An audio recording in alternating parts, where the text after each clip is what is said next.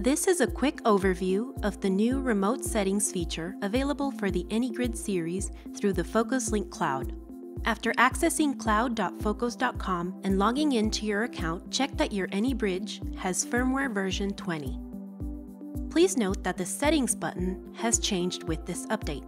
The information previously accessible through the Settings button is now accessible through the Site Info button at the top of the screen. To access the new remote settings, you will now click Settings. Here you will find a list of the settings currently programmed on your device. Your AnyBridge will automatically update these settings every 30 minutes.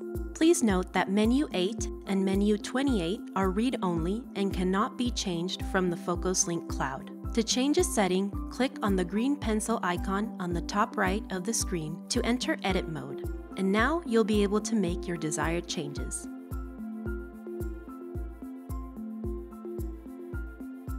To save your changes, click on the blue Save icon on the top right of the screen. Now that you've saved your changes, you'll notice a red pending icon next to each of the settings you've changed. This icon will change back to a green checkmark once the AnyBridge has applied these settings. This will take about a minute, at which time you can refresh the page and check if the settings have been applied.